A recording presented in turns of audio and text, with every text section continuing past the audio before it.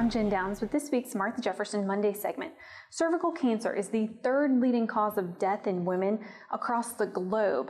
However, here in the United States, thanks to early prevention and screenings, it's something that's highly preventable. Cervical cancer is a cancer that starts on the bottom of the uterus, which is called the cervix. Although it's a major concern across the globe, thanks to early detection and screenings, in the United States, only 1.5% of death in women with cancer is caused by cervical cancer. In the 1940s, we started screening women with pap smears, which is just taking a sample of cells from the bottom of the uterus, again the cervix, and looking at it under a microscope to look for abnormal cells and cancer precursors. In addition to pap smears, testing for HPV, or the human papillomavirus, is also an important part of the process. The latest guidelines recommend that women begin getting screened for cervical cancer with a pap smear at age 21. Once they hit age 30, both a pap smear and an HPV test is recommended. What we have found is that people that go through regular screening really